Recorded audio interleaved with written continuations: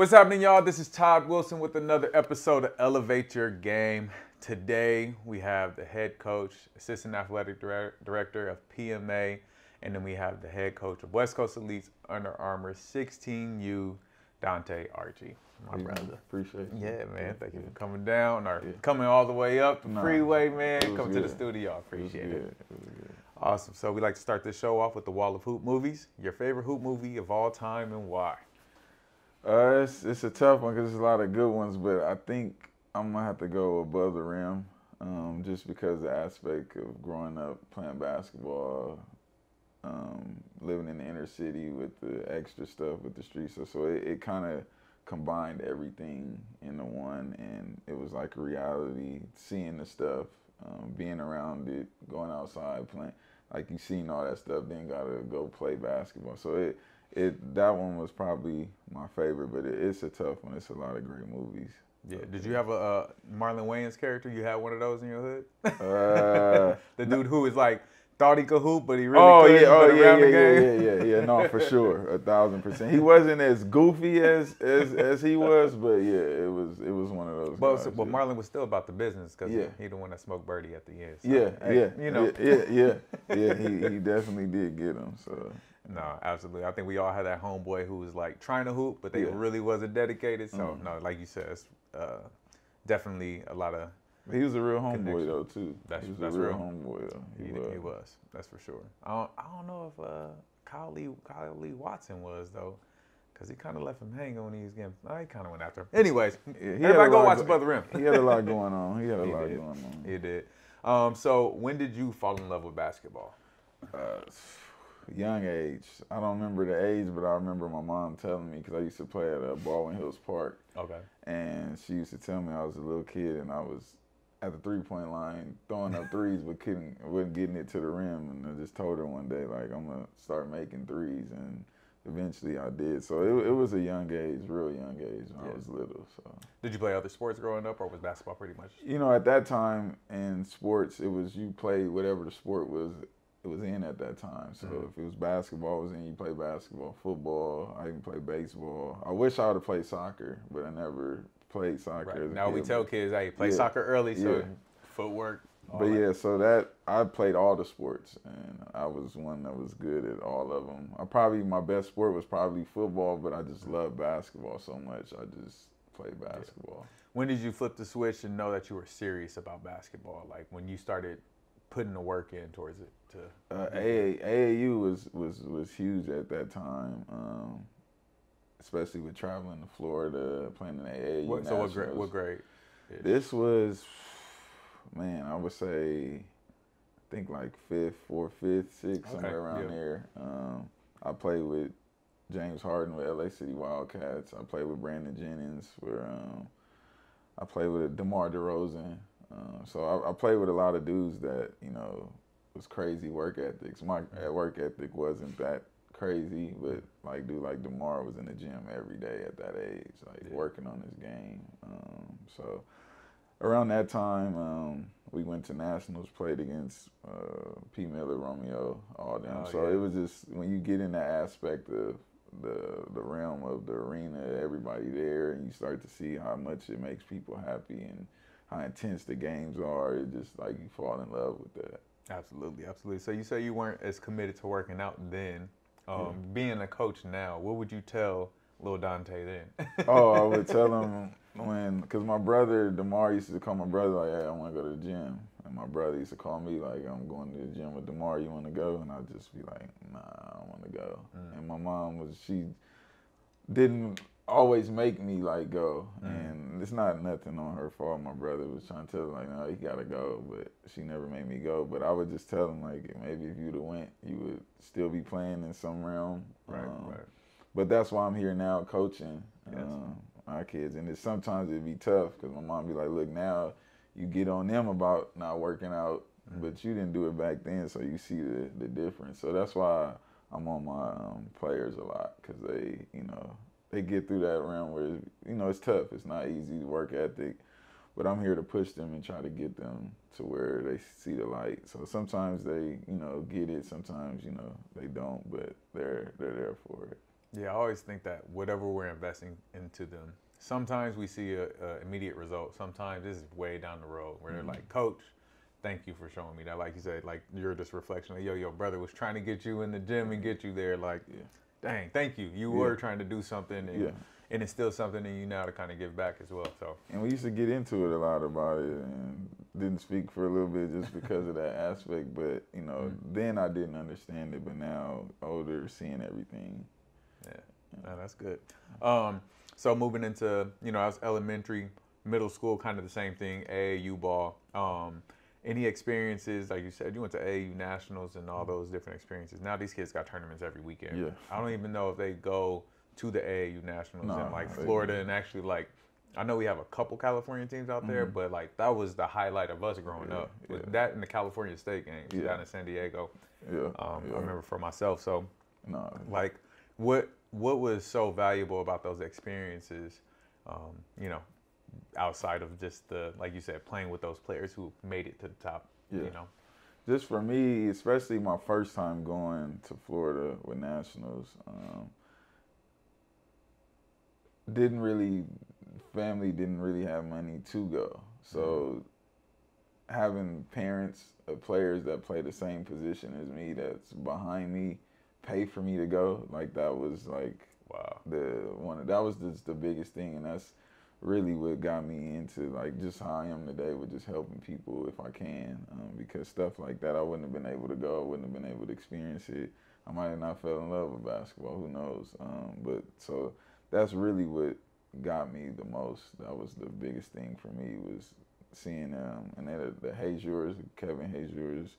That's the family. It was another family. I don't know why right now I'm drawing a blank on the names, but those two families have sons in my position behind me, and they found a way to pay for me to go, because my mom couldn't do it. So that was big for me. Man, no, that's huge. That's man, parents do that more. Go help the people out who need the help. That's dope, man. So playing, who was your coach and what team was it when you went to AAU Nationals? It was, I went to a couple, like I said, I know his name is Coach Kev. He was the first one. That was my first time going to Nationals. That was really my first time going on my own, like without nobody with me. But obviously the parents and stuff was there for me. But everybody else got their mom and dad there, and I'm just there by myself. So that was a different aspect for me, but that got me ready for leaving for college by myself, because I was, everywhere I traveled, I was by myself. My mom was on dialysis, so she couldn't travel with me. So everywhere I went as a kid, I was by myself. So it helped me a lot. So. That's good. And then moving on to high school, was J. Sarah like the neighborhood school that you knew you were going to go to? How did you get there? I knew I was rich history for sure. I knew I was gonna go there because my uncle is, rest in peace, Coach DeJuan Hurt. He's been coaching there for a long time. So I used to always go to the games as a little kid. So rivalries, burners, verb, like all those type of games, I was there. So it just it grew me into just wanting to go to Sarah from a young kid, just seeing rivalries and all that. That's just was like, I love rivalries. It's not really no rivalries no more in high school basketball, to where you walk up at 5 o'clock and it's a long line. Right. And it's tension between the fans. Now you go to games, it's packed because they want to see the game. Yeah. But back then it was tension with the schools, all that type of stuff. So that's how I wanted to go to Sarah, is really because of my uncle and being at all the games and stuff. That's dope. And so going there, kind of following the legacy, you got the Poos, just all those guards, right? Going in there, what was the expectation you set for yourself? And did you know that you were going to be, a college level player stepping into high school? I wanted to be one of the best coming in. I wanted to be the league and have lay a history there, and I think I did it to some extent, not to the highest level I wanted to, but most partially it was on me. But it was fun being at Sarah. That was some of the best 4 years of my life. A lot of my friends today, best friends, we went to Sarah, so we got group chats. We go to dinners and all those type of stuff. So a lot of my friends today are from Sarah. So it was a great experience for me. That's dope. That's dope. You said part of that was your fault, right? Not leaving the legacy that that you thought you were going to leave or whatever it is. Mm-hmm. What does that mean exactly? And who, for a kid who's stepping into high school now, right? You got some really good freshmen on your team. Yeah. What's the message to them so they make sure that they leave the stamp that they want to leave, in the game? Work ethic. Could have been a whole lot better. Didn't know, kind of, but it was there. I really was a class clown. I was a jokester. Wasn't really serious about school. Didn't like school. I had a time where I was ineligible for a semester because of my grades and stuff. And so that was a lot of stuff. I was immature to a certain extent. Just wanted to be, funny and stuff in class. Even one time I had my mom. She showed up to class during the day. Yeah, so I had one of those moments. But yeah, so it was. That's why I say it was partially on me because that's how I was. I don't regret it to an extent because, that is what it is. But I just try to tell my kids not to be like that, and I'll be on them every day about it. So, and then sometimes you see yourself in them, and you that's you, but you can't let them, do that. But you do let them do it a little bit in terms of on the court, playing physical, talking trash, the competition, the competitive part. You let them do that, but it's just some of the other stuff. You nah, you can't let them. That was you. You can't let them do that. Yeah. So. What was your signature, or what were you known for as a basketball player coming up through high school? Defense. Wanted to guard the best player every night. Trash talker, physical. Scored though. That was I was a real scorer, real 3-point shooter. I was MVP of the Delray League, so I did do that. But playing both ways, I love, just as much as I love scoring, I love stopping somebody and talking trash. So yeah, created a lot of rivalries with that type of stuff. I need to know where both of those came from. Where did your love for defense and being a stopper, where'd that come from? I think it was just in me because I was always like that. I was a hothead player, so I was every game I was getting into it with people, and it wasn't like I don't like the person. It was just when I got on the court, I just changed as a person. I'm more laid back, cool, chill off the court. Yeah, no, it's kind of actually confusing me. Yeah, but on the court, I was I was wild.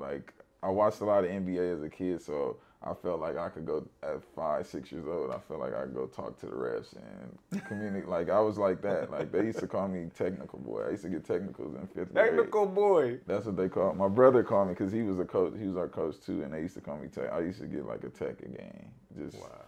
I don't know why it was, but that's just how it was. But later on down the line, Kobe, he was the one that he played both ways. So that's I don't put nobody. He's your GOAT? I don't put nobody above Kobe, ever. And even before, it's not just after. Okay, so we have to talk about this. Yes.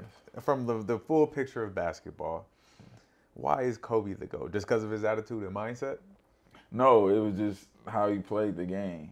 Every day he came to play the game the right way, and it wasn't like he just talked it, he did it. So LeBron don't do that?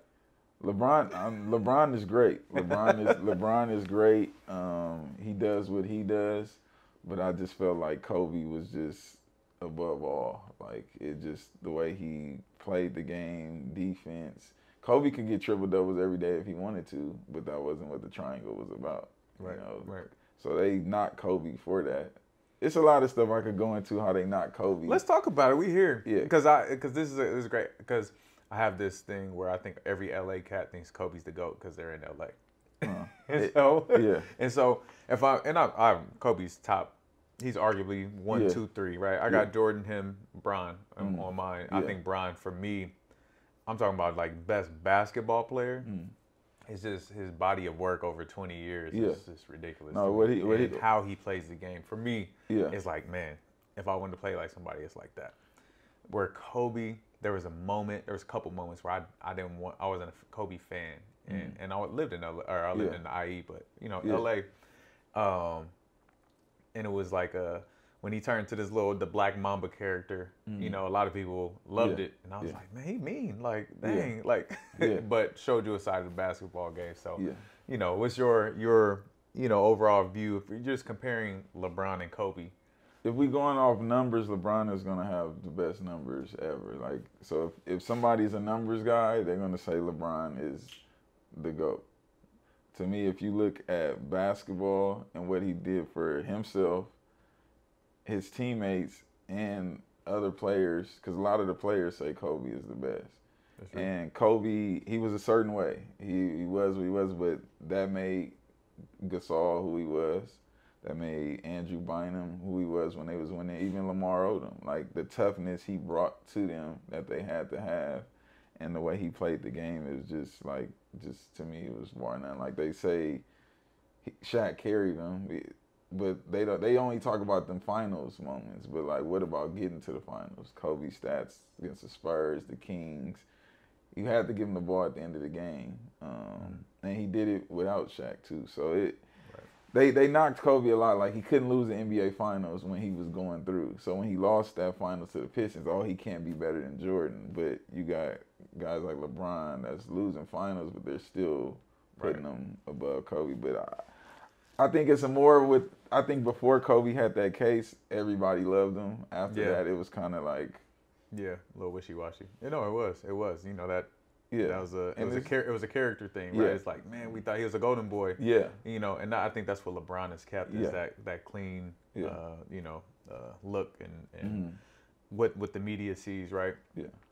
But also, man, LeBron got a lot of dudes contracts that may not have been supposed to get contracts as well. Like, and that's my thing is like always comparing those. And I see the Kobe for sure. I just as a point guard mindset. Yeah. That LeBron, man.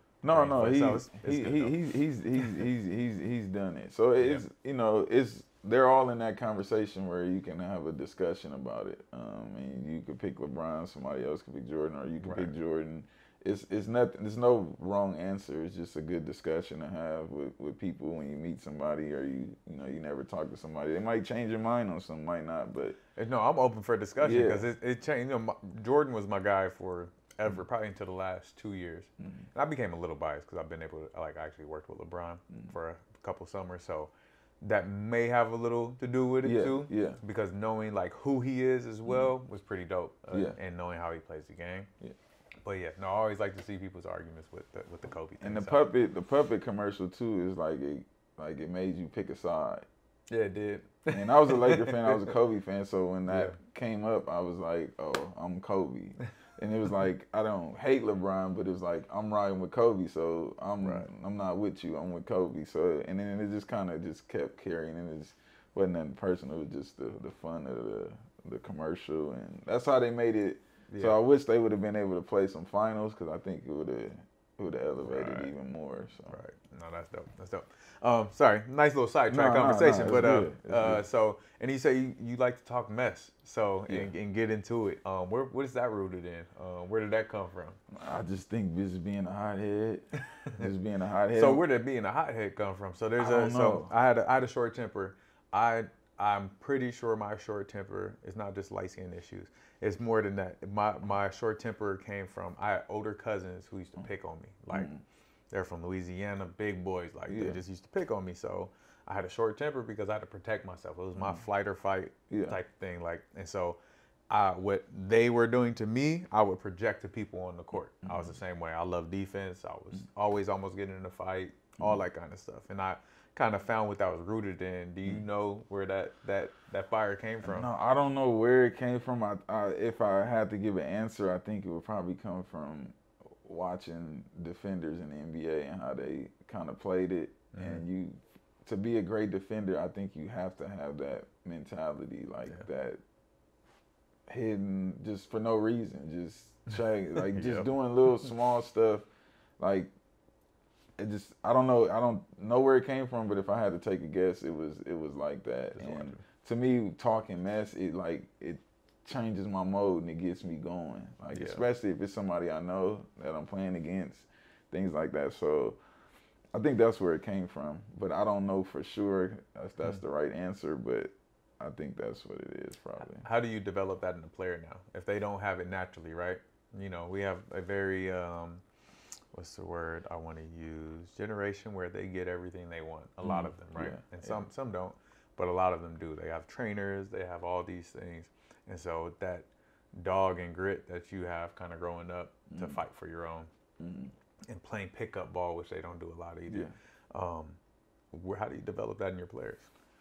I haven't like just tried to develop it into them. I just coach, and I coach toughness, coach hard, and I think that maybe does it.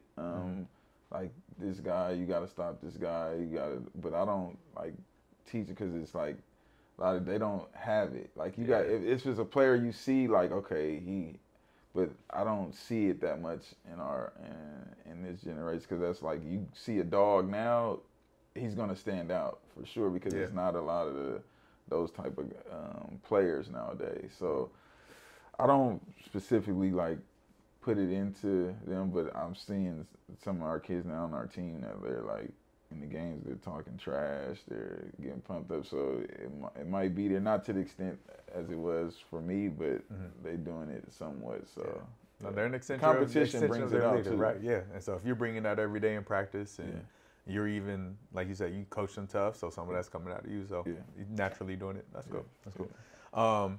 And so all right, so high school, known for your defense. Building up to your senior year, did you play varsity right away? No, I didn't. Let's talk about it. Why is that so important to develop on the lower level, and what did you think that did for your game? You know, for me, it was a senior heavy team. I felt because some of my peers that I play AAU with went up and played varsity. They didn't play a lot, but they was still involved, and I thought that I should have been also there. But playing freshman helped me because it helped me grow more as a scorer. So I went and played freshman, and they was supposed to move me up from freshman to varsity in the playoffs. And this is something one of the assistant coaches told me, but they didn't because my uncle felt like people would say it was favoritism. Got you. So I didn't. So I played the freshman, and then the next year, that's when I was ineligible.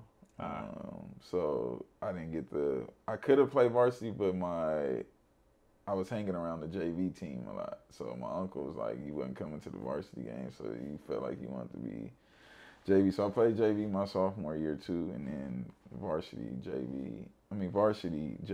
junior and senior year. Okay. So that's the path I took. It's not nothing wrong with that. It's not a wrong path to take. I know today everybody wants to play varsity. If they feel like they play on a high 8th grade team, they feel like they got to play varsity, but it's a different level. Yes. I have a player now that's a freshman, played on a high level 8th grade team. And he's playing, he's getting in, but he's not playing a whole bunch of minutes. It's just a total different game. Yep. You go from 8th grade to the top level of high school in California. It's different, speed, physical. Yeah. You're playing against a 19-year-old man. Yeah. So it's it, but he's growing through the pains. Exactly. And yesterday he probably had his best game of the season. So just patience. I know it's not a lot of that from the parents, from 8th graders going to high school. They feel like they got to play right away, especially if they see somebody that they know that's playing a lot at that school. But everybody has a different path, and at the end of the day, the end goal is the one that you should be striving for, not the beginning goal. So you don't want to come in and I'm playing a lot of freshman and senior year. It's like I'm stagnant. Yeah. Now the other guys pass you up and they getting scholarships. But you were just focused on the beginning, not the end. So that's why I try to communicate this to the 8th graders, and it's tough because I tell them all year, like, things aren't going to be like they are when you get to high school. AAU, you're not getting scouted you're getting scouted, but you ain't getting scouted. Yeah. There's not the structure. You're practicing every single day except for Sundays, unless you have a game in high school. There's so much more to this, and it's okay to develop. You, like you said, you want to be the best player when it's done, when it's your senior year, when it's time to get recruited even. Colleges can't call you until the end of your sophomore year, the summer of your sophomore, after your sophomore year. Be ready then, not when you first enter. And they're like, exactly what you said. I'm getting these calls right now. Coach, I'm not, they're not letting me do me. They're not, how do I get back to getting mine? I'm like, y'all are winning. Yeah. Your team is winning. You're on a high level varsity team. And these kids that are in the Mission League, like you're in the best league almost in the country. Yeah. As a freshman, getting 15 to 20 minutes a game. Don't worry about scoring. Yeah, that's what I tell the players. Like, find a role. Learn how to play or be a role player. Like, so if you come in as a freshman, most of the time you're not gonna be the man. Right. I think only one that I know of on a high level team is only one freshman that's the man that I know of. Maybe it's somebody else that I'm missing. But go learn how to be a role player. Learn how to play the gaps. Go rebound. Get the loose balls. Be in the help defense. Learn how to do that stuff first. Learn how to run the floor. Learn how to cut without playing with the ball. And then when you become the man, you know how to do the little stuff also. So that's what I'm preaching to my freshmen right now. Just learn how to play the game. Right. Learn how to run the floor. Get wide on the fast break. Don't be so close. Just little things like that mean a lot. Learn how to rotate with your hands up. Yes. Learn how to talk. Learn how to stunt. Like, just learn all that stuff first, and then you'll gradually go up and be the man. So then when you go to college, now you might have to, you went from being a man in high school, and now you got to be a role player. You got to start all the way over. But if you never knew how to be a role player, it's going to be tough for you to be a role player there, and then you're going to be sitting on the bench. And then that's what hurts a lot of student athletes now. They go to college, and they feel like they're going to be the man when they go to college, and they not, because that school already got a man. But if you come in and play the right way, play 10, 15 minutes later in the season, it might be creeping to 20, 25. What does more minutes do? You get more opportunities. Now you scoring 10 to 12 points a game from 3 to 4 at the beginning of the season. But, it's easy to say it for me, but if they're not hearing that from people, then that's where the problem is. Their parents. Even because their parents feel the same way. And that's the thing is, like, if you keep working and working on the right things, your opportunity is going to come. And it usually comes sooner than later if you're focused on those things. And so get with your coach. Like, coach, what do you need me to do? And when your coach gives you an answer, just accept it. Don't try to battle. Oh, he just wants me to play defense or he just wants me to box out and rebound. Yep, you're right. But become great at that. You'll earn more minutes. You'll get the opportunities that you're looking for to show what else you have in your game and continue to work on your game. Yeah, and also if you're sitting on the bench, if you're watching the game and you're sitting on the bench, if you don't play a whole game for 5 games, if you get put in that 6th game, you should know what the team is lacking. So if they're lacking a guy that's not getting on the floor for loose balls, not taking charges, not boxing out, whatever, not making open threes, whatever it is, not making the right passes, you'll stay in the game more. Because that's what the team needs, and the coach knows that, and he's preaching that to everybody. So if you get in that game and you get in and you're doing the same mistakes they doing, how are you going to stay in the game? He's going to go back to the guys that's already in, because if you're not playing, he feels like you're not as talented. But if you could find your way to get on that court and stay on that court, you could probably show that you might have been more talented and that we wasn't seeing the right things. Absolutely. Absolutely. I love that, because I love how you're acknowledging that sometimes the coach doesn't see it at first, and then that you got to continue to prove yourself every day. So that's great. So working through high school, what was the biggest rivalry game? What's the biggest game you remember in your high school career? I want to say senior year. Like, what was that moment where you're like, man, this is, you knew you were kind of at the top, being the MVP of Del Rey and all that? It was probably a mixture of Bishop Montgomery and St. Bernard's. Those were like 2 big rivalries. Bernard's was the bigger rivalry because that was long history. Bernard started, to happen once, kind of like when the Craven twins was at Bishop Montgomery. But the biggest game was probably when we played Bernard's, just because everything that happened outside of it. That was the game where we played on a Monday, and all the public schools were out of school. Whoa. Like they didn't have school that day, so the game was just overpacked. Like they had probably 200 people outside, just like couldn't get in the game, but just was outside, and it was a big rivalry game. We ended up winning, but it was like some crazy stuff happened outside. It was like somebody got stabbed, and it was just a whole it was a whole bunch of stuff that happened. But it was just the anticipation around the game from 8 in the morning to everybody was talking about going to that game. Like I said, you had Westchester up there, Crenshaw, Palace, all the schools was up there. That was like a big game. So it was just the anticipation from 8 to when the game happened. It was just, I never seen that before. So how'd you perform in the game? Oh, I did good. I think we ended up winning by like 10. We had to get escorted out. It was just, wow. You know, I don't want to see nobody getting stabbed. It's like outside of that stabbing, the game was just electric. People was outside cheering. It was just crazy. So that was probably the biggest. How'd you guys do in the playoffs? How'd that fare out? I think we lost 3 games that whole year, and we got to the playoffs in the quarters.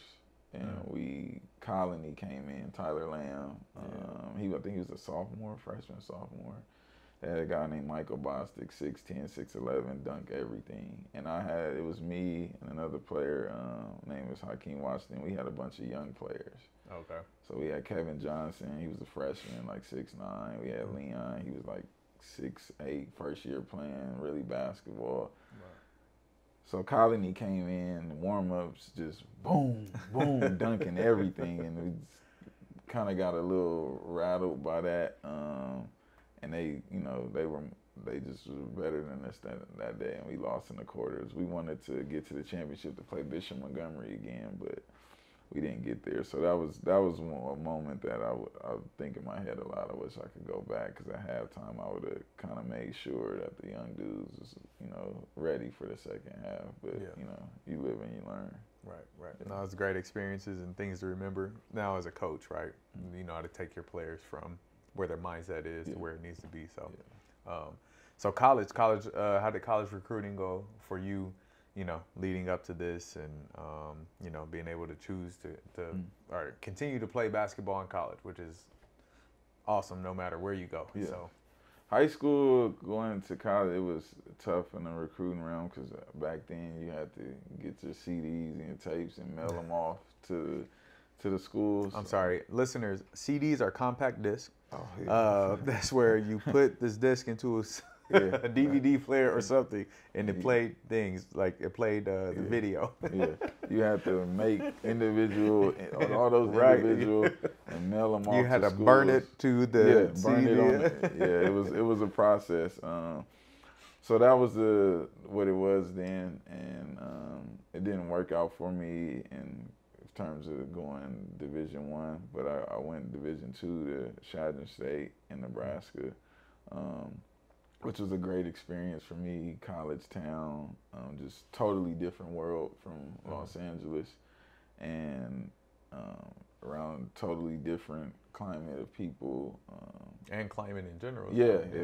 Negative 15 degrees, and still got to go to class. Yeah, so it was different, but it was fun for me. That's a place where I want to go back eventually, because that's kind of where I grew up as a person, being on my own every day. Even though I had some people that was from here that went to the school too that I knew before, so it was just a great experience, from classes, meeting people, parties, going to Walmart where they had everything there. From that was before California Walmarts didn't have the super Walmart. Yeah. That's when in the Midwest, like Walmart was a spot. On Sundays, it was cracking, because the whole family was there. It was almost a social setting in the Walmart. So I was in Kansas. I was in Dodge City, Kansas. Okay. And so probably the same little small town feel. Yeah, small town. One Walmart, couple of food places. Yep. That's it. Yep. Yeah. What's your biggest takeaway? Would you encourage kids from LA, to get out of state and go experience somewhere else? Always. But if you can, if you're a sports player, not a sports player, regular student, if you can get away and go to college, do it. I know some people can't. Funds and college is a lot of money. Yeah. So I understand that, but if you can get away for college, go, man. What does that bring? What does it expose you to? Real life. Yeah. Real life. Making decisions on your own, because at that time your parents can't be there. Yeah. So you have to make a decision. You have to go through it, right or wrong, and that's what it is. So I loved going away for college. Like all my colleges except one, when I came back for JUCO, was away, and I loved it because you just grow up and you see life in a different realm. And my niece, she runs track at Oregon right now, so she's on her own. So that's the best thing to do. But I understand if you got to stay home. Right. But if you ever get a chance to go away for college, it's the best thing. It made me respect California a lot more too. Like going to go see how everything else was, and like I said, like you said, I enjoyed it too. Like I got to focus on basketball. That's where I did my most growth, and I consider Wichita partially my home. I was only there for 4 years, but it felt like I grew up there almost because of when I was there and the connections I made and all those experiences. But then I realized that just the speed of life wasn't for me. Maybe it's because I'm from California. What I'm doing now, like I love doing stuff like this, and so coming back to LA or the Valley, and like, oh man, this is nice. Like, and even my family still lives out there, so I go visit them, and I'm like, yeah, I'm here for 5 days, and I'm out. Like, I can't be here that long. So you appreciate what you do have here in LA, the access and the nice weather and all those things as well. So all right. So what was your experience like playing D2 on the basketball side? Good coach. What was the feel, the flow of everything? I think a lot of kids don't understand that Division II basketball is just as competitive, if not more competitive, than Division I basketball. So talk about that experience. Yeah, no. To get to the D2 to D1, we played D1s and it was good games. Obviously, I don't think we played any like the super high ones, but we played some, and it's not much of a difference, especially now. It's not much of a difference. Like, I think if they combine in some team, like throw some teams into the NCAA tournament for D2, I think they'll come out and they'll win some games. But at Chadron State, it was, I ain't gonna lie, I got caught up in partying, but I still was able to play at a high level. I still was leading us in scoring. I think it was number 2 in freshmen, all freshmen, voting for our league.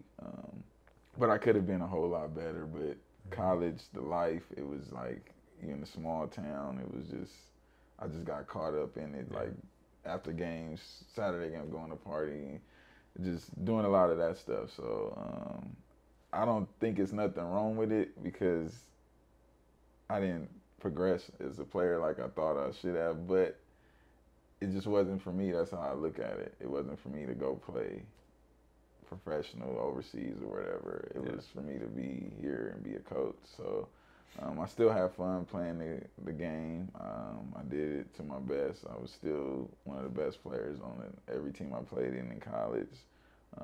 So I just, the party life was good. How should a student manage that? Now, looking back, you said you party too much. You said that, so it was a little too much. So how somebody who is leaving home and being exposed to what college life is like, and there's a lot of partying and opportunities to make decisions that can change your life, right? Good or bad. What advice would you give somebody to kind of manage that?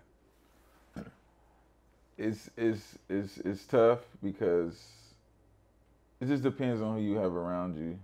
I had somebody around me that was like, he went to some, but his name's Jelani White. You might know Jelani. He was my roommate. Oh, okay. So he was like the strict one, make sure our rooms is clean. I was more just and I needed that from him because it was sometimes where I didn't go out because he didn't always go out. He went out sometimes. He was more the one that's the one like a role model you should look after when I was in college, and I used to.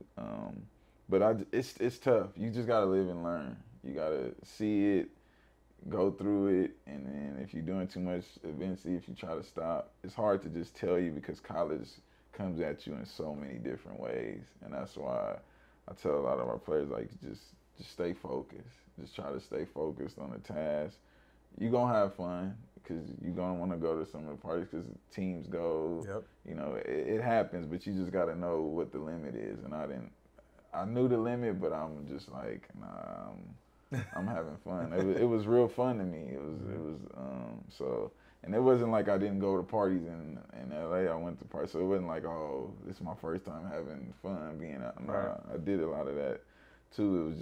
It was just to another level, and I just had fun. So I would just say, just try to stay focused, and if you do, you know, do it, just try to not do it too much. But it's kind of hard to tell somebody to not experience life. Yeah, because you got to go through it. It's just, yeah, that one's a tough one to say, how to handle that. Yeah, you just. So I was probably like your roommate for me in college. So I didn't take a drink. I didn't drink alcohol until I was 25. So literally the day I graduated college, I didn't graduate college until I was 25. That was the first day I've ever took a shot of anything. Okay. And so I was always the designated driver. So though I was going to the parties, I wasn't, you know, participating in all the festivities. Yeah. And so, and I was like kind of that dude, like, hey man, we got practice in the morning. Let's go home a little early. I was kind of that dude. Yeah. I was, and I was like, especially when I was a red shirt. Oh yeah, you red shirt. Yeah. I went to the workouts, coach chewing me out because I was like hungover and work. I was like, but it's just, yeah. No, it's a different experience because I had teammates that were doing that as well, and it's like you said though, I guess I started experiencing life more so when I was done playing basketball, but still in college, where I started, you know, going out more and doing all that. There is a moment in your life where you do that, and I think the biggest thing that I learned, and I continue to tell kids, because we, you know, the kids that go on to college and do the same thing. I had a kid who went to college and just wild out, and he was like NBA teams were looking at him and had real opportunity, but let that life kind of catch up with him. Is like, hey, know your goals. And part of college is 100% the experience. Like you do want to go somewhere where you're going to have a college experience. Also, just know where your goals are. Like you said, hey, it wasn't in your cards to go play overseas, so you enjoyed yourself and you appreciate it. You learn what you learn. You're doing well. You're good. Yeah. It's like what you want out of wherever you go, you're going to get by what you focus on. And so, you know, that's the biggest thing. Is like, yes, experience life, but also know what the goal is after all of this. It's like, hey, I'm just want to get a good job, network, whatever. I want to go to the league, which is what a lot of these kids say. Yeah. But when you get hit with that opportunity, you're gonna make the league choice, or you're gonna make you know the choice that may not lead you there. So, they say the league a lot, but it's a lot of work. It's a lot of work. It's all the work. Yeah. It's 3 times a day. If you really want to be there, so it's not easy at all. Yeah. All right. So you were there for 1 year. I was there for 2 years. I redshirted, and then I played my redshirt freshman year. Okay. And then so how did what made you decide to leave there, and that's when you came back to Citrus? Yeah, I had a real good season. Like I said, I was second in voting for freshman of the year. I was all state out there. They had the all state for D2. So I'm just like, man, I think I could play D1. We played against some D1s. I did good. So I'm just like, man, I think I can. And one of my best friends, Hakeem Washington, he was at Citrus. So, and I know they had a great program. They just came off a year before. They came off a championship. They had Troy Prain, Bucci. So they had a real good team. And Hakeem was like, man, come over here with us, you know, blah, blah, blah. So that's when I'm like, you know, at that time it wasn't you didn't really transfer D2 to straight to D1 because you had to sit out a year. So it was like, all right, so I'm like, okay, I'll go JUCO. So that's when I decided to go to Citrus. It was a tough decision because I had a lot of stuff going out there from friends, family, people just treating me great out there. So it was a tough decision, but I think it was the best decision for me. Rest in peace to Coach Bargan. He was the head coach there, but it just, you know, didn't see eye to eye on a lot of stuff. And then, like, a lot of it was me. I wasn't a practice player, so he didn't really like that I wasn't a practice player.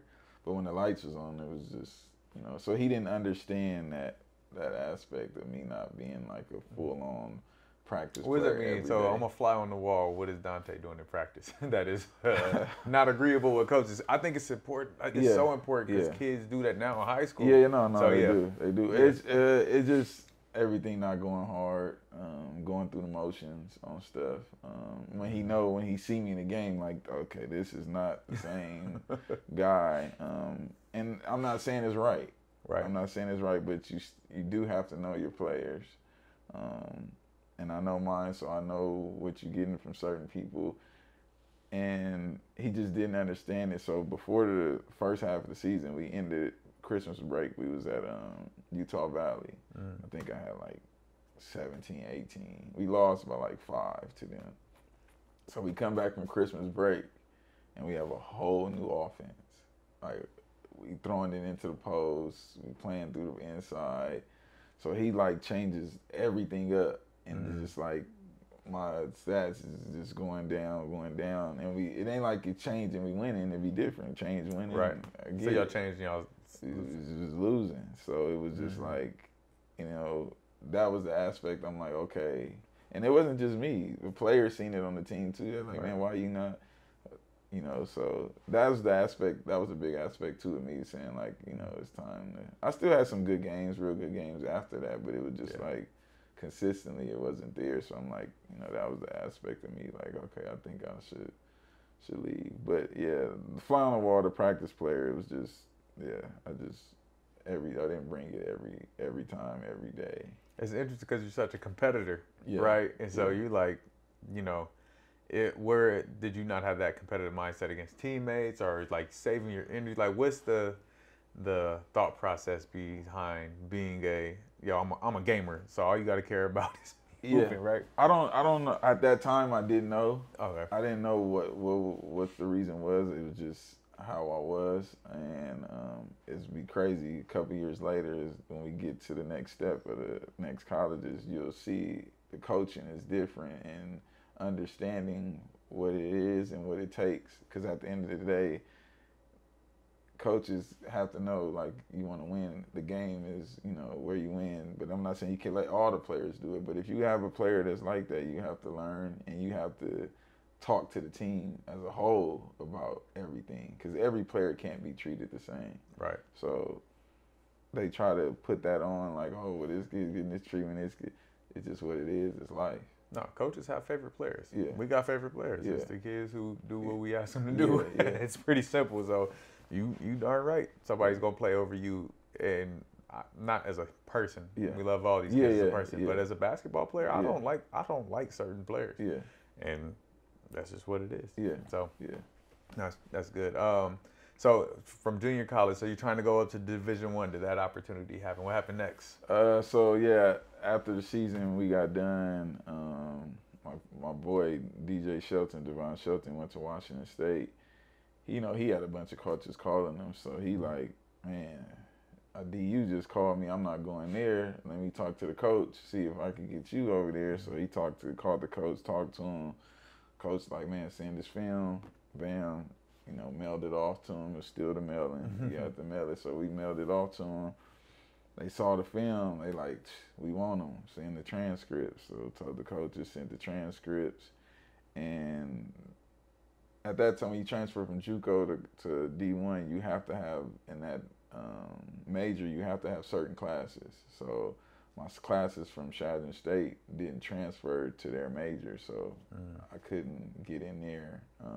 So that didn't work out, and that was really the only Division I school that I had. So Washington State, one of the assistant coaches, he called the Lewis and Clark State coach in Idaho, and he saw my film, he liked me, and that's where I ended up at. They had my major, so at the end of the day, another thing, I didn't think I was gonna go play overseas, and nothing. It wasn't big on me. My focus was making sure what I wanted to do in my field, that I could get that major. So that was the most important thing. What was your major, by the way? Sports management. Okay, perfect. Yeah. And then man, that happens a lot, right, with the academic setting, and players, parents. make sure you're paying attention to those things, the NCAA core courses, qualifications, and when you go to a college, make sure they're, you know, make sure when you go pick a school, you're going to a school that has courses that can transfer over to other places in this, especially in this landscape. You're allowed to transfer once now, and so you got to be prepared for that. So we can't stress enough how important it is to have those academics or have somebody to talk to about those things. And so, yeah, that's super important. So. All right, so Lewis and Clark in Idaho, man. You go to the boonies, Nebraska, Idaho. And it was man. Those was college was some of my best times. You go to those. What city is it in? Lewiston, Idaho. So it's right by. It's like 30 minutes from Wazoo, Washington State. Probably, I mean, like 40 minutes from Washington State. Probably like 30 minutes from University of Idaho. So it was close there. So I was going up to my boy at Washington State a lot. Going up there, it was a quick drive. It wasn't long. But going there is like, it was fun, man. You walking down the street and people driving, waving at you, and just the whole, that culture. And you come back to Cali and it's like, all right, everybody mean mugging each other. So it was different, but that was college. That Lewis and Clark, it was real fun time. So you played there for 2 years? 2 years. 2 years. The first year I was all conference, scoring a lot of points. Senior year, coach brought in guys, and I don't know what it was, but at first I was all conference. Me and this guy and PJ Bolte, who was the two best players. And then we go senior year, and I'm coming off the bench at the start. I'm coming off the bench. No discussions about it or nothing? No, not really. No, just coming off the bench. And was this the practice player syndrome, do you think? Or like what? It was never said. It was never said why it happened, but I don't know if he was trying to see with the other guys. I don't know what it was. But we went through that, and I was at that point, I was just like, it is what it is. Last year. Yeah, it's last year. I'm halfway through the season. He started to see, like, you know, they're not, I need to get him back playing more. So he started playing me more, and this is the conversation we did have. He brought me into the office. He said, look, I know you don't practice hard. I see it.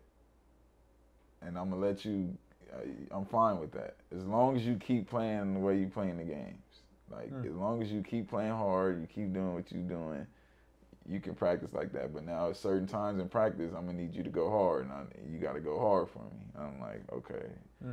That's the difference from coaches. He understood it. I think he was just testing stuff at the beginning, which is, you know, players got to understand that too. It's not just your personality who he got to gravitate to. It's 10, 12 other players. So he did that for me, and it was there. We was top 5 in the country basically all year. We had the best school record ever in history. We went to the national tournament for the first time in I don't know how many years they did. So it was great, and I want to talk about what he did for me academic-wise, because like I said earlier, I wasn't a school person. So he makes study hall mandatory. You know, everybody when they first start. If you get 3.0, you're done. You don't have to do it no more. So I got 3.0. So I'm at the house chilling. I'm cool. He called me. He's like, where you at? I said, I'm at home. He said, we got study hall. I said, if you got a 3.0, I told him if you got a 3.0, you don't have to go. He said, no, that's for them. You have to be there. You have to be there no matter what. The whole time you have to be there. And he did this in my junior year. And it changed everything for me. Like, I got my master's because of him, because I don't think if I got them grades, I would have just been focused on doing that. So his name. You got your master's at Lewis and Clark? No, I got my master's. I was done there, and then I went to. But you were able to because you kept the grades. Yeah, because he got me into like academics and stuff. So he. Wow. Yeah. Talk about what a coach can do. I just saw a clip recently. Who is it? I think it's coach for the Steelers. Mike Tomlin. Mike Tomlin. Did you see that clip where he's talking about a coach? Like coaches talk about, a kid can't learn something and all that, but it's all about what the coach. Like, your job is to teach. Your job is to connect and bring that person up to where they need to be. And so that's dope to hear. Like, coach, that's what he did for you. It's like, hey, he met you where you're at. Like, oh, I see you don't practice hard, but hey, sometimes I'm gonna need you to go hard. And even the academic side, like pushing you outside your comfort zone, or you know, past the standard of normal people. And so somebody else can be like, oh man, my coach tripping. He's trying to, you know, he's trying to make me do something that I don't, you know, that's not me. How come he's choosing? How come he's doing it? He's picking on me. He's picking on me. You hear that a lot. You hear that a lot. But And so, but no, they're trying to raise up your level, especially somebody who's coming down to grab you and pull you up, not talking above you. And so he partnered with you in your life. Like it didn't do anything for him. Oh, well, probably winning games because you was playing. But but even like he did more in your life to your life, right? Than it did in that moment, man. Brandon Renter is his name. He's the head coach right now at Central Washington. So. Awesome. Yeah, he's a great guy. Awesome. Shout out, coach. Thank you. National tournament NAIA. What was that like? It was fun. It was where fun. Where did they play? Kansas City. In Kansas City. Okay. Yeah, like it was at that time we was playing at the same time as the Big 12 tournament was. Nice. Okay. So I think it was like in downtown where they had the old arena. It's the old arena. I can't think of the name. Remember the name, but. The Sprint Center. Thanks, Karina. Yeah. So it was great. We didn't do what we supposed to do. We lost in the first round of the tournament. So it was tough, but it was just a fun experience to be there. And then when you go there, you have to buy the ticket basically to stay for almost the whole tournament because you don't know if you're going to. I was just chilling in Kansas City. We was there for like 3-4 extra days. So, and it was downtown. We stayed in the hotel right across the street, so we stayed right in the middle. And Big 12 tournament going on. We was, 3-4 days. We was there having fun, bonding with each other, bonding with the other teams that lost, and they had to stay too. So. It was a great experience. That's good. Great network. It was a great experience. It was fun. What's the biggest difference between NAIA basketball and Division II basketball? It wasn't much. Really. Yeah, talk about it because people think, NAIA is the bottom of the barrel, but you look at Langston right now. Langston has 6 Division I transfers. And I mean, they 17 and like they doing their thing, but. Like that's NAIA basketball, Masters University right now. Like they got Division I players on their teams, like straight could play in, almost any conference in Division I in NAIA, and so it's not. I don't really even say it's a difference. It's the same type. We even went to play Division I's. When I was there, we almost beat University of Idaho. Wow. So it's the players are there. It's free education, and I think in NAIA I got more money outside than I did at Division II. I got full scholarship, plus I had a stipend every week or every month. I got a stipend from the school, so it was.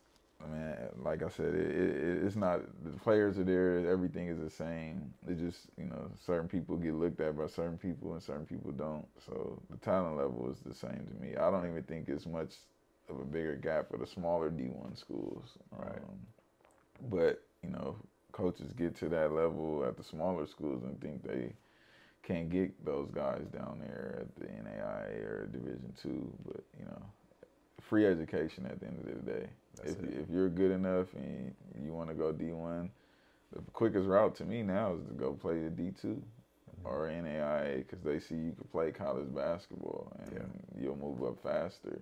And so that's just my opinion on that. I don't knock anybody for doing anything else with prep schools and all that, but I think the quickest route to get to D1 if you really want to get there is to go play good at a Division II.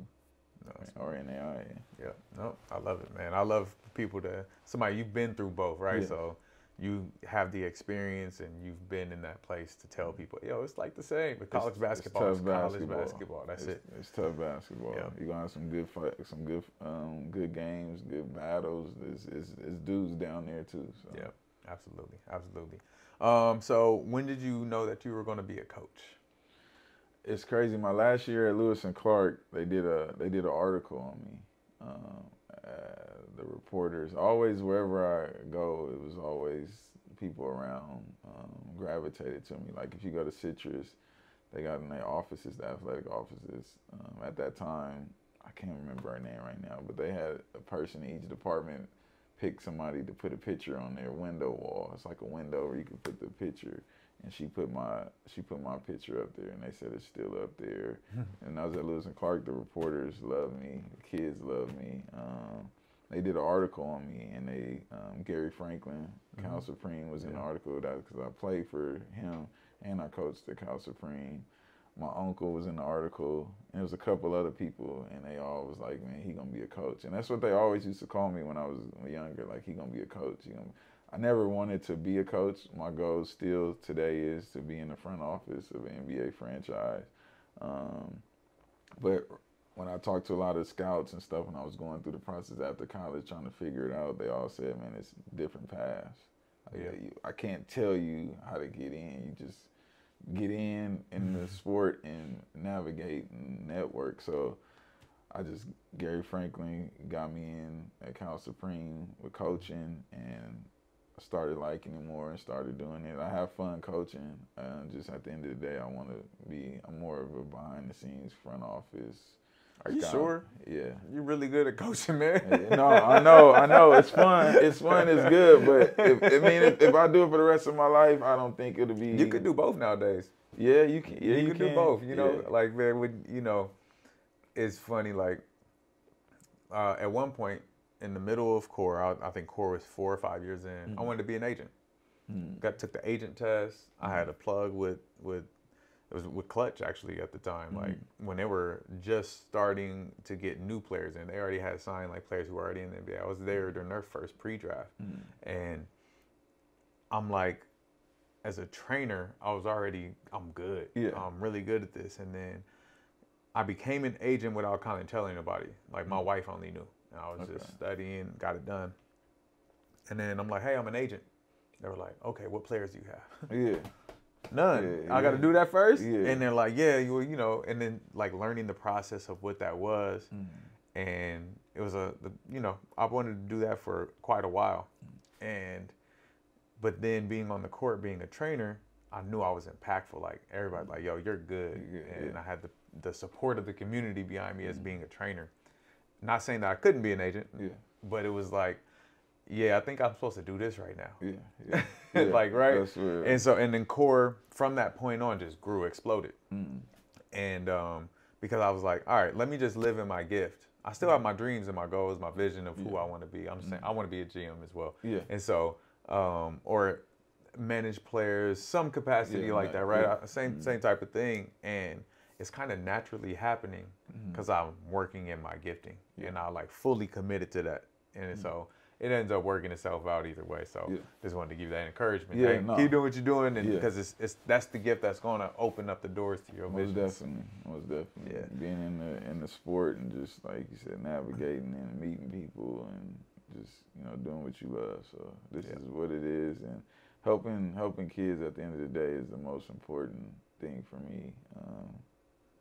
To get them to college, at least free education, getting that degree in whatever they want to do in life, and just learning everything about it. Yeah. So you started with Cal Supreme. What level were you coaching?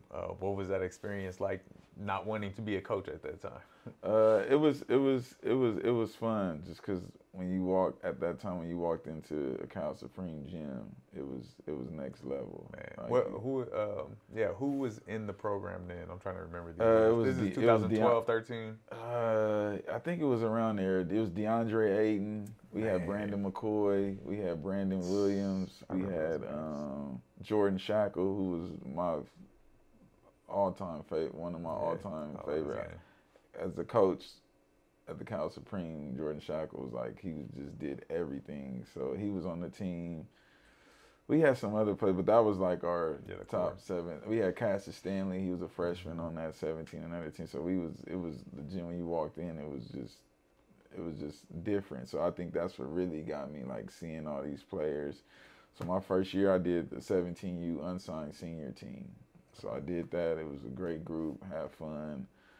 Going into the second year, you know, we had a bunch of coaches that everybody want to be on the circuit. Everybody want to coach on the circuit. So Gary was like, man, we need to get players. We need to be out there at the games. You know, and, you know, for AU, you got to bring in the players. So he said that, and that's what I did. Like, I went out there, got players, and he blessed me to be the 15 and under coach for the EYBL. And second year, I was a 16 and under coach for EYBL. So it got me into that realm of being around high level players, try to be at the top. So that's what I got into, and I haven't looked back from there. Yeah. How did that transition into a high school job? It just, you know, people seeing that I can do things. Coach Devon Thomas, Coach D, who's our football coach at Pius, PMA, called Mike Law, like, man, we need a coach. And Mike Law was at Cal Supreme too, and Mike Law was like, I got one for you, and that's how it happened. And I went up there, did interviews, couple interviews, did a practice interview, and they gave me the job, and then that's where it is from How long have you been there now? This is 6 years. You're 6. Wow. 6 years, yeah. And so how has coming into a program, you know, different, you've experienced multiple levels, so that's awesome. Coming into a high school program, what was the first things that you did to kind of, you know, develop your culture, your system in your program? 6 a.m. workouts. Yeah. 6 a.m. workouts. After school track, weight room, 3-4 times a week. And at that time, it was coming into that program, it was like, it wasn't, the talent level wasn't high. They just come to practice. Like, okay, we got practice. That's it. So incorporating that, you're going to weed out the ones that don't really want to do it. And so that's what happened. First year we were bad. We were 7-27. It was a lot of adjustment changes year, had to make. But a lot of those same players came back next year. Then we added 2 players, 2 or 3. I think it was 2 or 3, and just a total different year. We started off like 1-6, so it was like, oh man, this another, or 1-5 or something like that. And then we found a way, hit a switch, and I think we ended up winning. I think we went 29-7, and we won like 18-20 games in a row. Won the CIF championship, Division 4A or AA, one of those. It's 4A. And so you became a CIF champion your second year as a coach. Yeah, you good. That was the COVID year too. That was the COVID year too. So we were in the state playoffs. We went to like the semis, and we lost. And then like 2 days later, they shut down everything. So you couldn't even go to Sacramento. So I think if we would have made it and couldn't go to Sacramento, that would have hurt. Yeah, that would hurt. Because that's the only place I haven't been as a coach. Is Sacramento for the state. I haven't been there. So. All right, so you implemented mandatory workouts, the commitment to being a good team. What else is it that builds a championship team? What was special about that group? What was special about what you guys were doing that got you to that level? They bought in. They bought in. Like I said, it was, you know, in that summer we was running on the track, doing everything, weight room, in the gym 6 a.m., putting in the extra hours after school, individually, putting in the work. That's what we had to do, and keep doing it, and for them to just keep believing. And the first year I didn't have a full year with those guys. I just came in, school started. The second year we had spring, summer, fall, then the season. So that helped a lot, and just asking for perfection. Obviously you're not going to get it, because nobody's perfect, but if you preach in perfection, they're going to try their best to be perfect every time they do something. If it's lifting a weight, if it's running with a parachute on your back, whatever it is, whatever we were doing, jumping tires, they were trying to do it at their best, and that's what gets them better. And then they see they getting better, they getting stronger, they getting jumping higher, they getting quicker. They like, oh, we got weight room, let's go. I want to jump higher. So that's what happened with that. And who gave you that concept of seeking perfection? Is that like from Remember the Titans type stuff, or was it a coach or somebody instilled it in you? Just watching, just listening to coaches, listening to people, talk about it. That's why I love watching interviews and things like that, especially with, I mean, it could be anybody, but coaches in this realm with learning how to deal with players, how to navigate everything around it. So just doing that was a big help for that, and just learning it and just following and learning your mistakes that you go through as a coach to pick apart, okay, this didn't work, okay, let's try this, and, you know, things like that. But you got to be able to listen. You got to be able, you can't take constructive criticism bad. So if somebody's telling you, like, hey, you know, that doesn't work, and, you know, maybe we should try this. Or if a parent calls you and like, oh, my son's, you could be like, okay, I hear you. Might not like it, but okay, maybe let me try this. Let me see if this works. Because, you know, parents are gonna call you with complaints no matter every year. But sometimes it could be something where you could be like, okay, no, they kind of right. You're the first coach to ever admit that. I like that though. That sometimes parents do have a lens. You know, we always call it the parent lens, the dad lens, right? Yeah. Where they think their kid is better than what they are, but also maybe they're seeing something from the sideline that you're not seeing. Yeah. So taking that into. Yeah, no, it was something we lost 2 games in a row this year, and we had some turmoil with everything, and we had a little meeting. Probably wasn't a good meeting to have at that time, but I think it kind of helped us, helped me learning better with just coaching, you know, just being more calmer, relaxed with players, with everything, and it actually made me more calmer and better. So it was a great thing listening to the parents. It didn't go as great, like it wasn't smooth, but when you get back and you thinking to yourself and you like, okay, let's try this. Let's see if this works. So you had a parent meeting in the middle of the season? Yeah, like right after a game. It was bad. It was probably bad. Like an impromptu, or you like it was called like no, we got to meet? I called it like it was because it was just too much going on outside and players losing players in terms of like locked in this, and I'm just like, look, we got to do this now. Bad timing, but no, I mean you said you got the goal. I mean y'all won 8 in a row now. Where y'all at? Yeah, I think something like that. Well, we lost this year after that, but other than that, But it was great. I was able to go home and sit back and think and just go over everything, talk to the coach and staff, and listen to them. That's just the thing. I listen because you have to. You're not always right. Even in that moment when you're like, no, I'm doing this, and then you think back like, man, my bad. I should have. You know, you have to, because everybody that's in the fold has to have an input. Don't mean you have to listen every time, but at least you listen to them, and then, you know, you do your little stuff on your own, like, okay, nah, that ain't gonna work, I'm not doing it. Then you're like, okay, I might do this.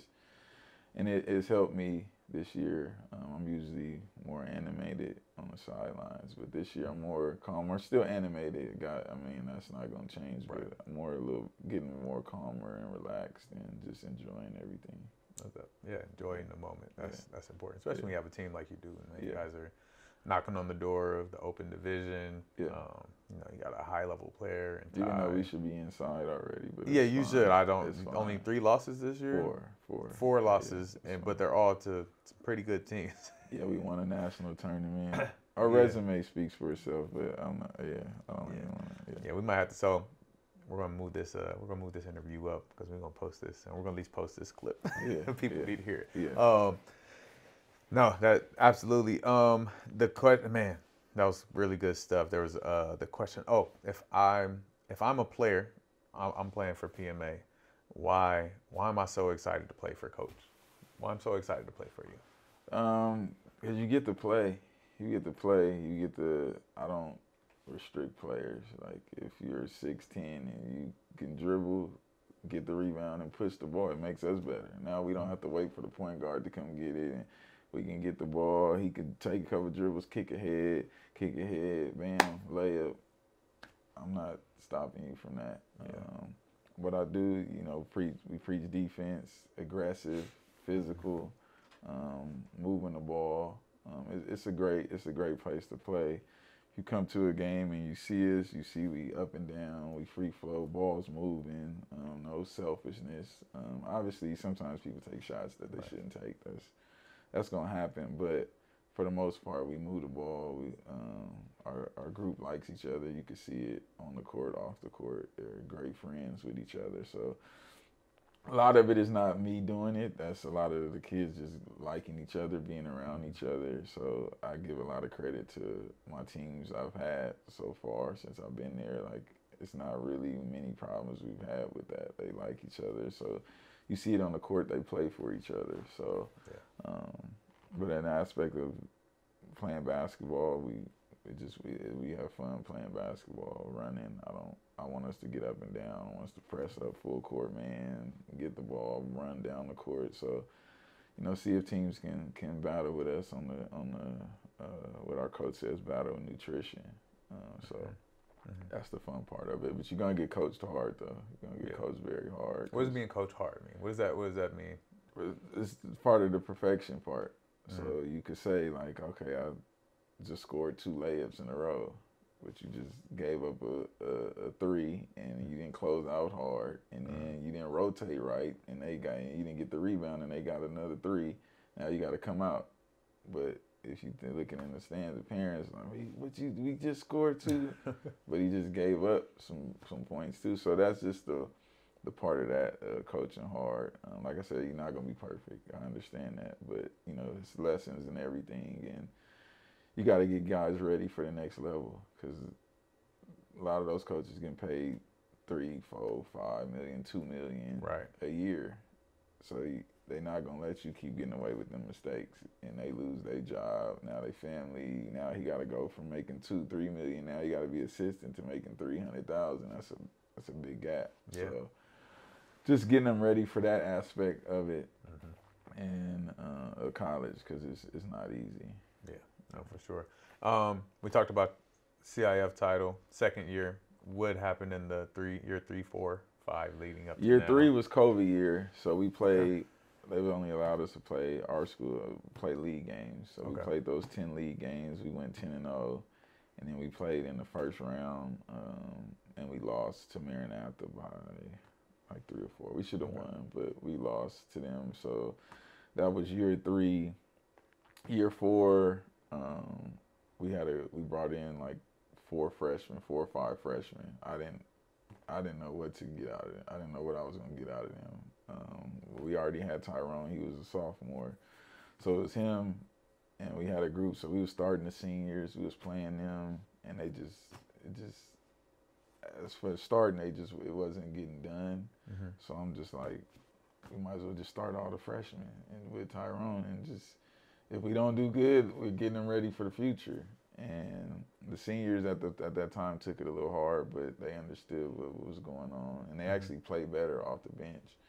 And we went on our little run, and we made it to the semifinals. I think it was 3A, and we lost in the semis. We should have won. We was up by 10 the whole game and lost in the fourth quarter. Young group started turning it over. Year 5 last year, now those guys are sophomores and juniors, and we had our best season to date. I think we had like 30, 31 wins, and we won CIF championship. Went to state. They put us in Division 2. Was playing. What division was the CIF title in? 3. It was 3. Yep. Yeah, and they moved us up to D2 for state. They moved y'all up. Yeah. Man. We played Westchester, beat them, and then we went to Orange Lutheran, and they had us down by 18. And then we came back, and we went up by 3 or 4, but we just mental mistakes late, didn't make the plays, and they beat us there. And then this is year 6 now. So, man, 2 CIF titles in 5 years. Yeah. You're a good coach. Let's just say that. I appreciate that. No, man, it's you're a player's coach, right? Because you hooped. Yeah. I think that's so important. You probably still hoop, right? You probably get out there and still hoop. So, I think that's important for coaches to be a part of the game still and understand what these kids are going through, what they're seeing. The style of development that we have now is not what it was 5 years ago. Even it's totally changed, and so as the game adapts, us as coaches have to adapt too. And so looks like you're changing with the times. You're a player's coach. and you're able to breathe confidence into kids that may not have been as good as they are because you said, hey, do your thing. Yeah. But holding them accountable. Yes. And then developing them at the same time, making sure they have the workouts and the, you know, commitment to what it takes to be a high school basketball player or really a college basketball. What you're doing is just preparing them for college. College, yeah. And so that's awesome, man. What's it like? What is a Tyrone, man? I'm a huge fan. Yeah. I'm a huge fan. And we talked about this before, man. I think he is a player. What was it like seeing him as a freshman and seeing somebody who, in my opinion, could be a mid to high major Division I player? Where he's going to San Francisco, right? Yeah, he's going to San Francisco. Awesome program. Yeah. They're doing well this year. No, they're doing real well. They're doing really well this year as well. And so a player like that, seeing his development from the time he walked in to now his senior year, what has that experience been like as a coach? It's been great. Freshman year, I didn't really get to coach him like that because it was COVID, so we only could practice. You know, I wasn't at school with him and stuff like that. So getting into his sophomore year, it was better. But you knew he wanted to be really good. He was always working, and he's just a gym rat, and he's just a great kid. He's lovable around campus. He's on the ASB. The school loves him. Like he's like a golden child up there. Everybody loves him, from the principals, the presidents, the counselors, everybody. So he's done a great job. He's the greatest player by far to ever come through that school, on the court and off the court. Just a great student athlete, and the 4 years have been great with him. It's gonna be, you know, tough to lose him because he's really like my first one I had for just 4 years in a row. And he set a big standard for us as a program, and we have to continue it after him. And I know a lot of people had their doubts, and a lot of people say things like, "Oh, well, we'll see what they do when he's gone," but we'll keep it going, and because of him, he set a big standard there. So I don't want to say everything right now for him, but later on he'll get more. But he's just been great for us. No, that's awesome. I think it's important for parents and kids to see what it's like when somebody trusts a coach for 4 years, right? Because you don't see that much. Somebody at his caliber, he could have bounced him. Yeah, for sure. I don't know if he goes somewhere bigger from a CIF title. So, like, you know what I mean? But, like, you know, he probably had opportunities and options, but he stayed down, and it brings light to his character and who he is. Not saying that if you transfer, you don't have high character. I'm not saying that. But for him, as you as a coach, to stay committed to somebody like that, it's easier to breathe life into them and raise them up. And so that's always dope, man. And he lets me coach him. So from yelling at him to all of that, obviously he's a kid, so he's gonna have his moments where he's like, oh, but for the most part he doesn't. Like, he never talks back. I've never, I mean, probably under his breath, but to me, he's never like talked back, nothing awesome. Like so that. He takes it and he just goes on with it. He might sulk and all that, but he doesn't talk back or say anything back. So he's like the coach's player. So it's nothing. Ladies and gentlemen, that's what a pro looks like, and I use that word pro not just for basketball. I mean for life. Like you say, he's a leader on campus, leader for his team. Coachable. Those things are the things that make your ceiling high. It's not just how high you jump and all that kind of stuff. It's the intangibles that come with being a student athlete. So no, that's dope, man. Shout out Tyrone. So man, so what's next for Coach? Like, I know you guys got the rest of this season. You got some tough games ahead of you. Got to finish league out and trying to get this bid to open division. What's the mindset going into the tail end of the season? Just where we got to grind it out and we got to take the next step forward. Like I told the group yesterday, before the game, we've allowed other league opponents to feel like they can hang with us because we've been up double figures, and then we'll win by a little bit. And so that gives everybody else, like, okay, we can hang with these guys. So I just told them yesterday we got to start gotta start taking their life away. Like we gotta step on them and we gotta finish them. And I think yesterday was the start of that. We was up 30, went by 22. So nice. We got to continue that tomorrow, and then the Roosevelt is a real huge game for us because everybody says that, you know, for us to get in, we have to beat them or whatever. I don't get it, but, you know, so yeah, that's where we want to get. Our goal is to get to the Open because we think we can beat anybody any day of the week, and that's just how we feel. It might not happen, but that's just how we feel. Competitive spirit. How we going into it. So we want to get in the Open, and that's our goal. So that's what we have to do, and then finish our league right. So. Absolutely. And not to jump too far ahead, but you got West Coast Elite coming up. Yeah. You're the Under Armour 16U coach. Yeah. Looking forward to that and doing the circuit. You know, they changed the dates now and things are a little bit different. What does AAU bring you that coaching at the high school doesn't bring you? Obviously the traveling, networking for sure, being a lot. Every time you go out to those events, it's a bunch of college coaches. So you networking with the college coaches, and it helps you with those players, your players back at school, and then it also helps with just local players that might ask you about a player that you have no ties to, but you like, hey, coach, I need to go get him. So things like that. That's what it brings for me, and it's fun. Like I love being around top talent. Seeing the top talent, you see videos and stuff on them. And, okay, he plays for this Under Armour team. I'm gonna go. Okay, I'm gonna watch him, see how he plays, and things like that. So I like seeing the high level basketballs. So that's great to see those players, the top ranked players that you can see in person. So yeah. Do you guys have players locked in already, or the roster's still not confirmed? I'm not really. I'm involved in it, but I'm just right now. It's more of.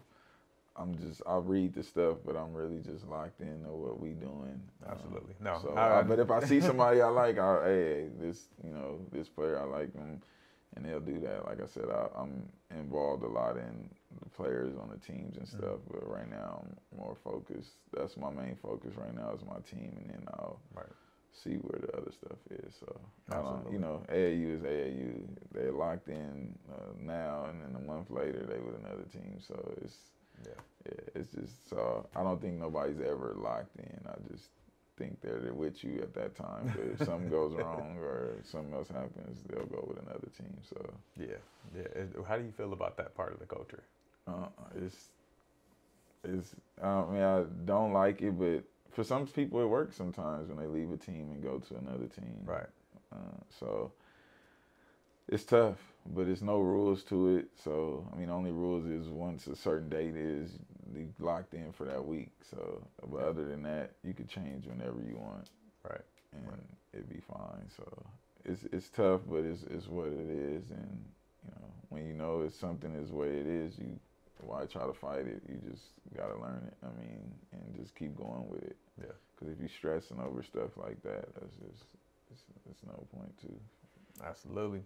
All right, so we're going to roll to our next segment, My Rushmore. All right, so your Mount Rushmore, like you said, the battles in L.A. were crazy in high school. So you're in your, generational, time in high school between 2004, 2008, your top 4 high school players of that time.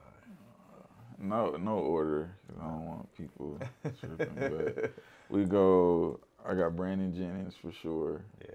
For sure, he was next level. Played with him too.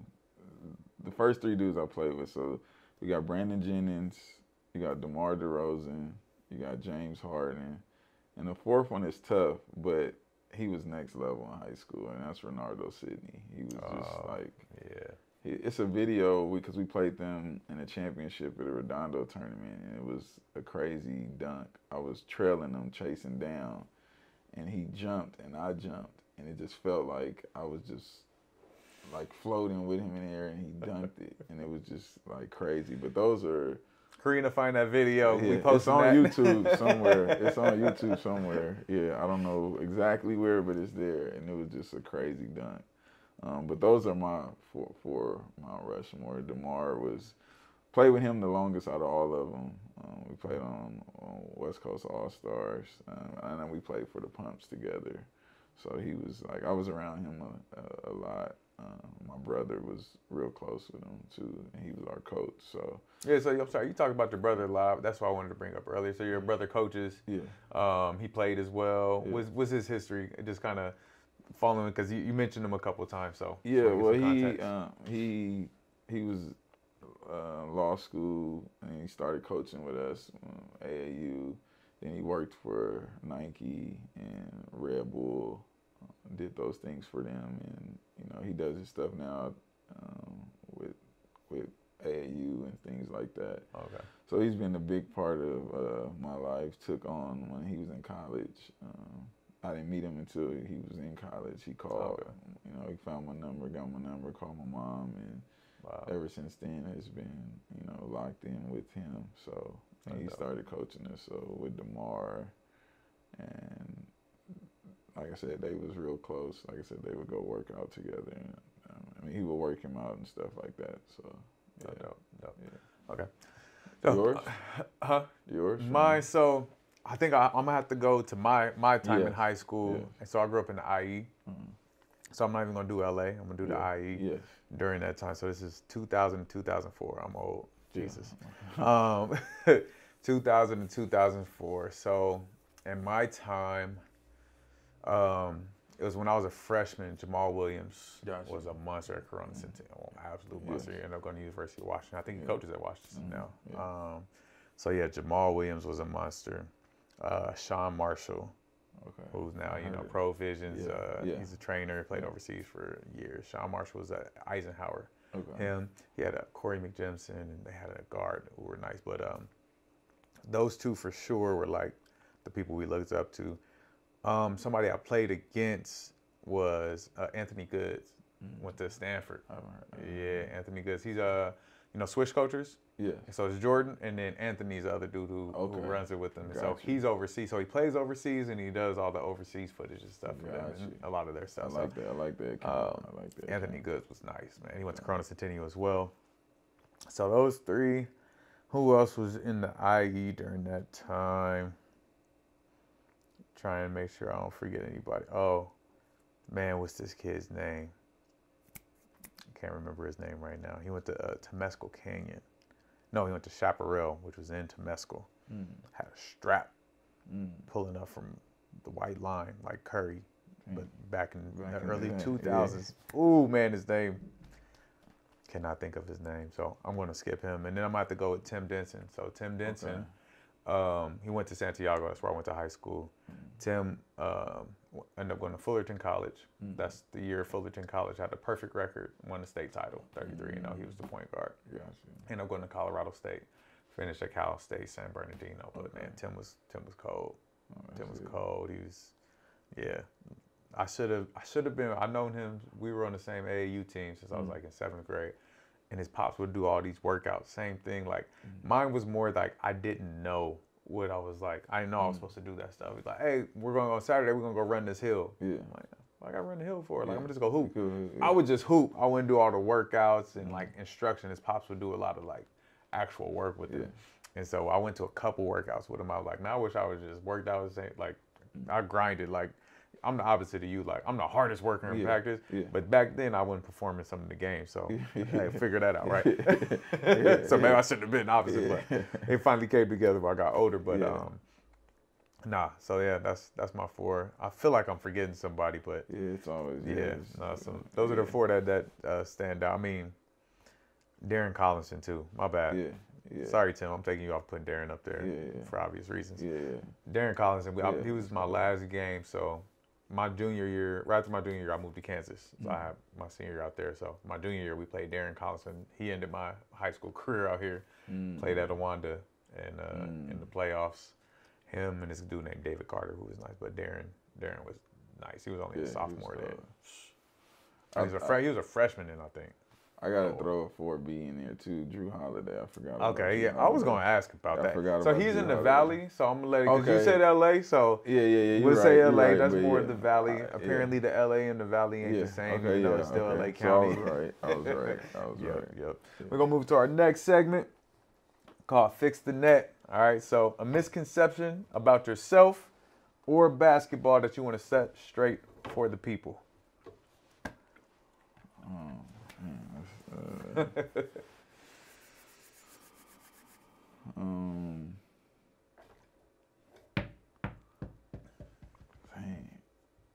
So something I guess that people say.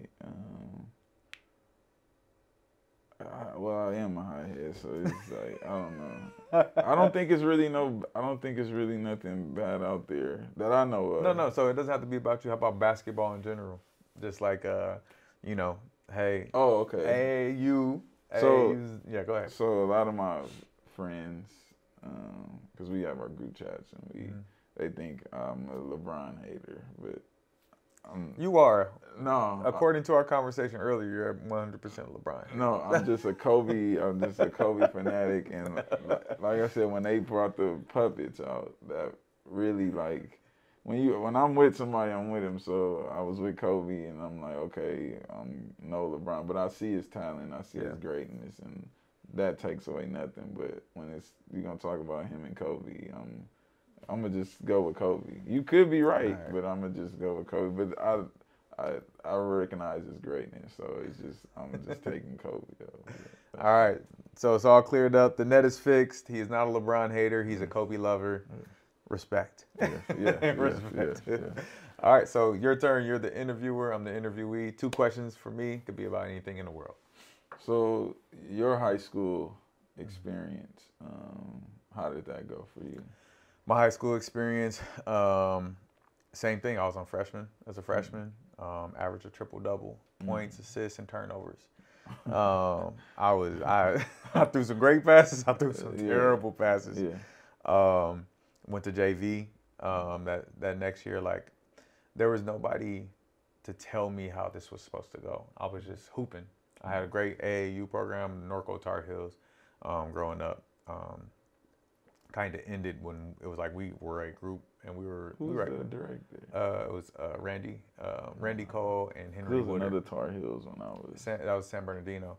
They were Tar Heels too. So that's where Malcolm Lee. Malcolm Lee. Yep. Exactly. So that's how in San Bernardino. Gotcha. So our group, we all played NJB basketball back in the day, and we were the all-star team. And we turned that all-star team pretty much into our club team, or our AAU team, Norco Tar Heels, and we were like number 2 in the state. Like we played against Aaron Afalo, like that's who kept smacking us in the state champions. They beat us 2 years in the California state games. But so high school, went to JV, 6-man. I was a heck of a 6-man. My whole career, pretty much, I was a 6-man until senior year. But yeah, I was 6-man. I think I worked my way into the starting lineup at the end of it. We had some juniors on JV. But then that's when I started putting work in. So I started doing all my strength and conditioning stuff. I was like 5'9". That's when I started to dunk. Had like 30-something inch vertical. That's when I started just working. And so that next year, my junior year, and I beat out a bunch of seniors to make varsity. And had a great junior year, was a 6-man, started some games. I had to play against Anthony Good and put some clamps on him. I don't know if he remembers that, but I slowed him down. He didn't hit his average. We lost the game. He didn't hit his average. And then that's when I moved to Kansas though. And so my pops had a job promotion. He worked for Boeing. Moved us to Wichita, Kansas. Like literally, my family moved in January. They let me finish the season. I lived with my godparents. And they gave me the choice to say, you can stay here with your godparents. My pops actually lived out, my biological father lived out here in the valley. He's like, you can move with your dad, or you can move to Kansas. I'm a mama's boy, so I moved to Kansas. And so I actually went to Sunrise Christian Academy before it was Sunrise. So same coach, Kyle Lindstedt, who's the coach now, was the coach then, but it was in the beginning stages of becoming what it was. Like they were just playing in the Christian league, but they always had some talent. And so I went there for 6 months. because that's where my parents like, oh, you're gonna go to a private Christian school out here, blah blah blah. The best time of my development ever. There was nothing to do out there, and the coaches were gym rats, and I was in the gym. Literally, the principal used to have to kick me off the court every single day. I would just hoop. And so I got really good. And then a week before the season started, some people were telling my dad, oh, he needs to go play in the city league. He doesn't need to play at a private school. He's not going to get any looks. I already had a Division II offer from Washburn University. Gotcha. And so I should have took it. This is like October of my senior year. And my dad's like, oh, you got Division I's looking at you. We just did Wichita State camp, Tulsa. There were schools that were interested, never called me or nothing. Washburn like offered me a scholarship. And so I left, went to Wichita East. So I don't know if you remember Taj Gray, played at Oklahoma back in the day. Corleone Young, he was like he got drafted out of high school and then fell off like real quick. But that's like one of the oldest schools in Kansas, whatever. So went there, had a week to go get a starting spot. I think I got that starting spot within 2 weeks. The dude, my guy Joe, I dunked on him in practice 2 days in a row. Coach was like, you gonna let him dunk on you every day? And so got that starting spot. We won City League and lost in the playoffs to somebody I was in our league, High Tie. And yeah, man, that was it. I ended up going to Dodge City Community College after that. So high school was fun. I enjoyed it. I got to play a lot. Like, I was always on the court, and I was valued, and started dunking on people my senior year. So it started getting real fun. Yeah, that's always fun. So that's always fun. What do you know much about the new playoff system they're trying to go to for CIF? No. There's another new one happening. Let's talk about it. They're doing a new. It's the football playoff system where you don't know what division you're going to until after the season. Oh, okay. Yeah. So they're doing the computer stuff, and I know, like the Bosco football coach, I know he doesn't like it and stuff like. So I want to know if you knew about it or anything. No, I mean, so I'm aware of it from the football. They're trying to do the same thing with basketball. For all sports. I think it's amazing. You like it? I do. This is why. If we're going to sit here and try to do competitive equity, and so teams that, I think it depends, because I love how you built your program. You started in 4 and you had to build it up, being a new coach. But also I feel like there's teams sometimes that stack like it's interesting, because now I'm actually thinking about it.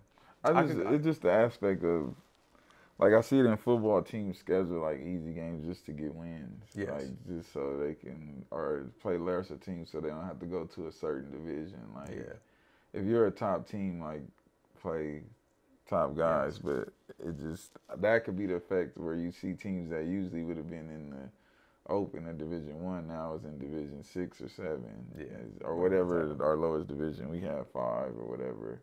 So that's just and people don't want to play certain people. Like, if you got a team, like, go play people. I think the calculation, whatever that calculation they make, needs to be good, that it takes that into effect. Like, previous years and the talent level. Like, it does put that.